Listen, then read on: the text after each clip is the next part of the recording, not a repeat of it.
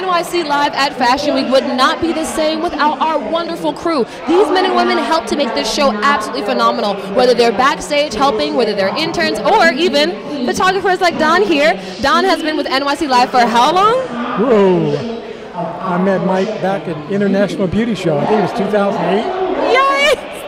I love it. We love that our family has been here from the first season. So Don, what is it like to come back every year and give your expertise to a fashion production like this? I love it. It's the only show I do anymore. It's the only one I feel comfortable doing. And the styles are like, and you, of course, and all the crew. It's like family. We love having you, and I love your expertise in particular. When it comes to photography, you're absolutely one of my favorite photographers. Your photos come out crisp and clean. Talk to us about your photography journey. How did you start off in photography? Oh, man. Years ago. Worked for BLS, WBLS. 7 years. That's what got me in touch with it, really. Because it takes time. It takes energy. You got to put your time in. You really do.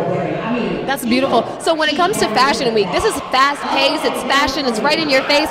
What does it take to prepare for a day like this? Just get here. I'm ready to go when I get here, because I know it's Michael's show. Yes, batteries charged. Filming the camera. No, I have to get on me filming anyway. Yeah. No, but I love it. I love it. That's absolutely beautiful. Thank you so much, Don, for sharing a little bit of the behind the scenes of how something like this comes together. Don't go anywhere, and you don't go anywhere either. We've got more coverage of NYC Live at Fashion Week coming up next.